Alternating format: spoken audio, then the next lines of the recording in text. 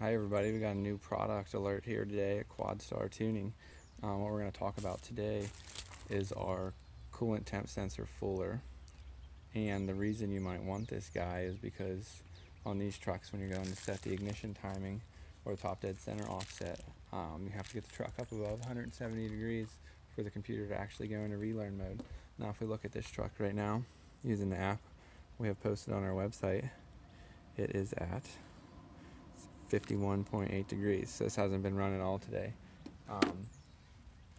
If we unplug the coolant temp sensor, that doesn't work because it puts us down to, it's hard to focus with sunlight here, minus 40 or minus 38.2 it's reading here.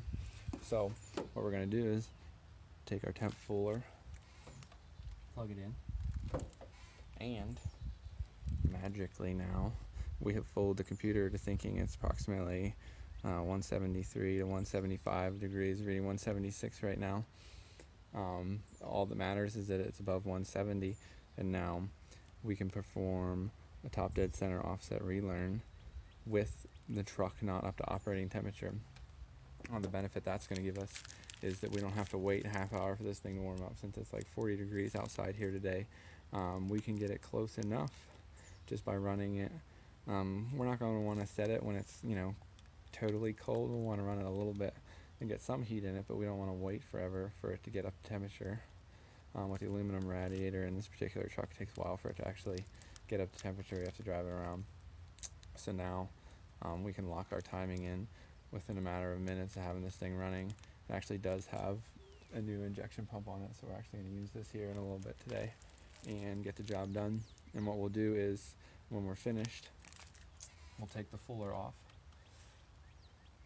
and we'll plug the sensor back in the normal way, and our reading goes back to normal.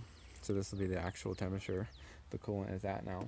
And then, maybe later today or tomorrow, when we have more time, we'll actually do a final timing learn with it up to temperature. The whole idea of this guy is just that if you've ever run into this situation before, it's a pain to keep waiting for it to get up to temperature. Now we can just plug this in and go to town. So I hope you enjoyed this. If you guys have any questions, let us know. Thank you.